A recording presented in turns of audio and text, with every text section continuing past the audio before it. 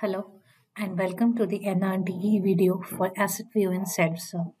So in Maximo ID 9.0, we are coming with this new feature for self-serve application, that is the Asset View, which provides the entire view of the available assets in the system. So in this video, we are going to learn about new asset view and self-serve application. Second, we are going to be experiencing how these new assets are available for viewing in the self-serve application and how their details can be viewed. Also, if a user wants to raise a service request for an asset uh, or report an issue for an asset, we'll see how to do that. So to start with an overview of this, My Assets provides a tabular view of available assets as fetched from the assets application in Maximo ID. So we have a few assets listed inside the assets application in Maximo ID. It's up to the user if they want to include them or display them inside the asset view uh, in self-serve or not. So that is up to the user and that can be enabled, and we'll just see how we can do that. So each asset information will be shown as asset, serial number, description, location, and status. These are a few fields that will appear for a particular asset in the asset view. And the user can view the details of an asset by clicking on the asset number. We'll see a tabular form where assets will be listed, and by clicking on an asset number, more details about that asset can be viewed. Also, from clicking on that asset number, the user can raise a request for that asset, like by opening a service request. So this service request will be like fed into the system as a ticket, uh, and tickets is all that the self-serve records. So you can request for an asset like this, right? So let's quickly jump on to our Maximo IT environment and see all of this in action, right? So this is our self-serve. As we know, earlier we had report an issue and service request only. Now we have this My Assets view as well. So to view your assets, you just click on View Assets, and this is the tabular form in which the assets are listed. So right now we have these a few. So this is first column is the asset ID, and then is the serial number, and then description, what that briefly defines what the asset is, the location for that asset, and the status of that asset. So the assets that are in active, limited use, or operating stage, they'll be shown here. So for example, we can try one. Let's click on this one, and we are able to see more details about an asset.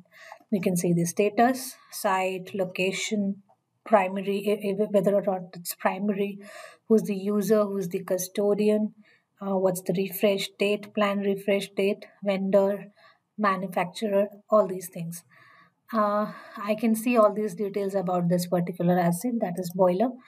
And suppose if I want to raise a service request for this asset, either I have discovered a problem with this asset, so I want to report an issue, then also I'll open a service request, or if I want to request this service, then I open a service request.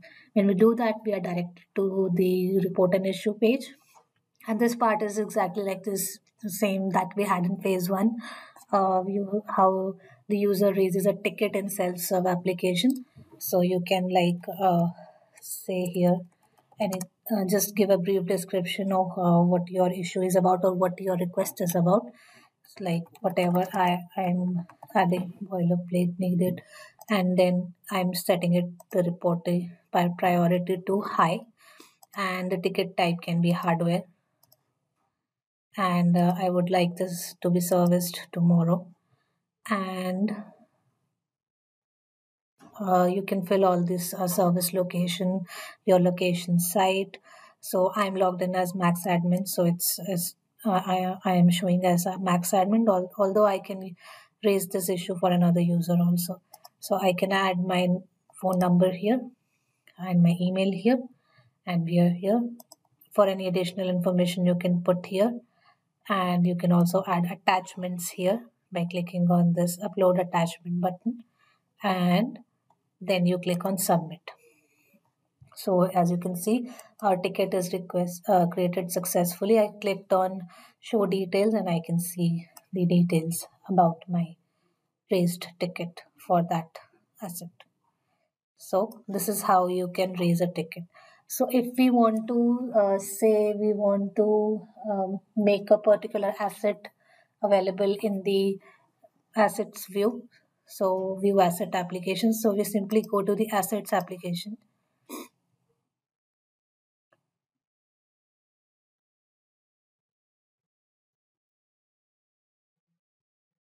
I'm hitting enter here to view all my assets. So these are my assets. So most of these are there in our view asset currently. I guess this one is not there. So let's try this one. I'll open it. Indexing drive assembly. So first of all, I will associate users and custodian from here. Common actions, associate users and custodian. There are no users or custodians associated. So I'll add new row here and I will select a user.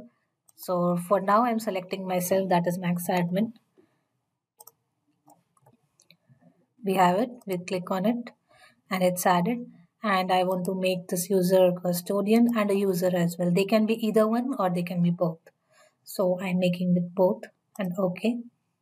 And since this is a not ready state, I'm changing its status to operating. You can set it to limited use, active, inactive, like whatever you want.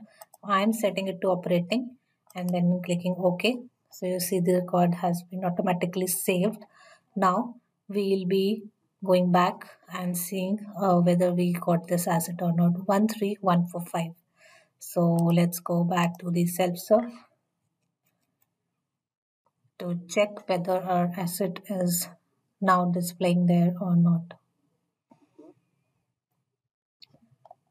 We're there in self-serve view and it was 13145 indexing drive assembly operating. We are here with all these details, right? So this is how you work with self-serve and my assets in the self-serve. Plus you can also search for an asset using the search functionality on my assets page. For example, if I search here about say centrifugal, I happen to remember the description, centrifugal pump. See, so I write centrifugal and it starts searching side by side in real time. You can also search on the basis of serial number, asset number, asset ID. Sorry, so like 123, and it displays the ones that contain this number. Or I can search with active. I want only the active ones. So I write active and only the active status assets come forward. If I want operating, only the operating ones come forward. This is how I can use this search functionality to search for an asset. I can also filter my results. I want to search for based on only one of the fields, then I can do so as well. I want to search only active status and I enter active and I hit enter. It shows me only active ones. If I do the same with operating, it shows me the operating ones. You can just do a search based on just any of these fields. So this is how you can start searching, and once done you can just click on clear all filters and you're back to the original table. So this was the view assets for self-serve application.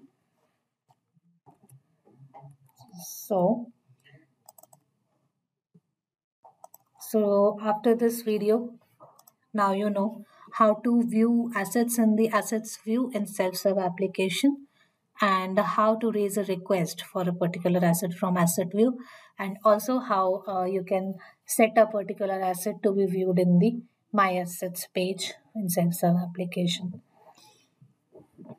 Thank you everyone. I hope you enjoyed this.